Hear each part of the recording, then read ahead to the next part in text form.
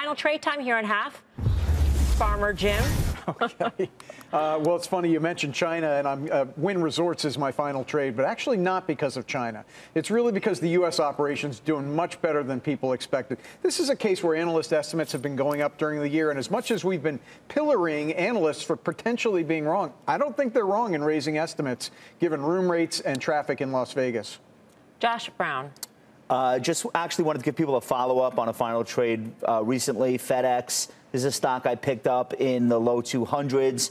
Now it is back above both its 50-day and its 200-day. 50-day is turned up. Relative strength, RSI, is about 62, so not overbought yet, still has room. I am rolling up my stop, playing with the house's money. If you followed me in on this one, I suggest you do the same. Stephanie Lank.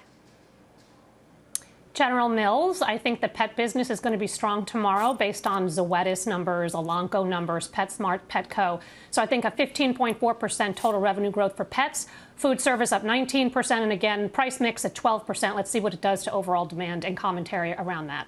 Michael Farr.